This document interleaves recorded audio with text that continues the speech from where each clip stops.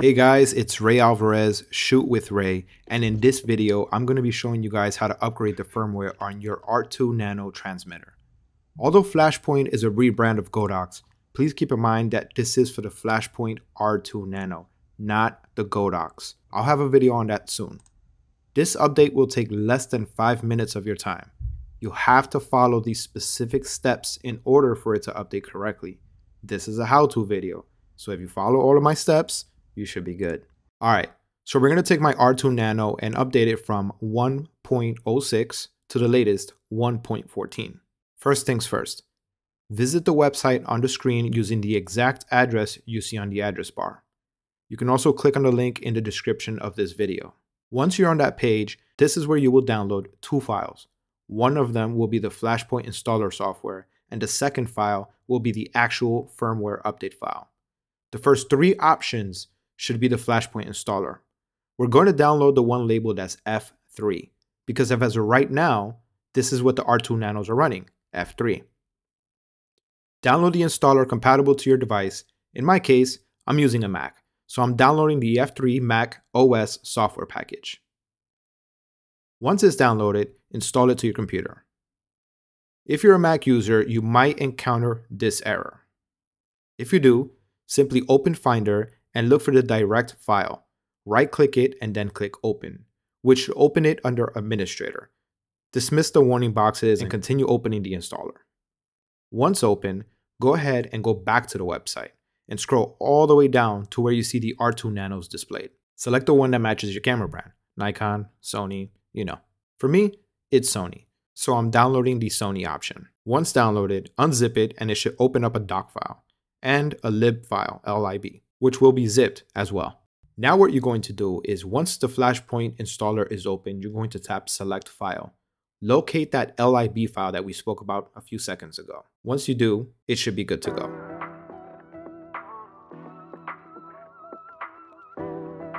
Now keep that there.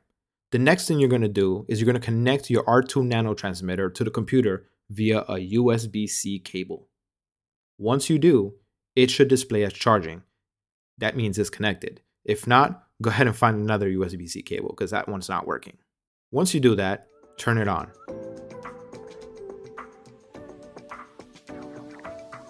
Once it's on, drag the top of the device to the bottom to pull out the menu. Tap on Setting, scroll all the way down to Device Info, and you should see the name and model of your R2 Nano along with the current firmware followed by a button on the bottom that says Update. If you don't see that button, you did it wrong. Start over. If you do, tap that button. Then it should say Upgrading with the arrows on top. So now go back to the software. By now, it should say Device Connected. On the Flashpoint installer, click the Update button. This update should take no more than 30 to 60 seconds. Once the green bar is done, it will say Success, Device Updated. So now, tap Exit. Go back to the R2 Nano, tap the power button once if it did not shut off by itself, and then unplug the USB-C wire. Now turn it on again. Look at that. You guys updated your R2 transmitter. The first sign that it's updated is now that your group will have a custom color. For example, on your screen, Group A has a red line under it. I mean, look at the menu. It has way more options and features now, which is definitely something I'm going to play around with now that I updated my R2 Nano. Guys, keep in mind, this was for my Sony R2 Nano transmitter, and this was done on a Mac. Therefore, there might be a few differences when it comes to Windows versus Mac, but I'm sure most of it will be the same. If you happen to have issues or you can't do it, you can call Flashpoint support and they can possibly help you. Better yet, if you live in New York City, you can bring your R2 Nano to them and they will happily update the device for you, as stated on their website. I know this firmware update is confusing, which is what prompted me to make a video on it, and I hope that this video helps update the firmware on your R2 Nano transmitter. As Adorama always says, create no matter what. So happy creating, and as I always say, thanks for watching.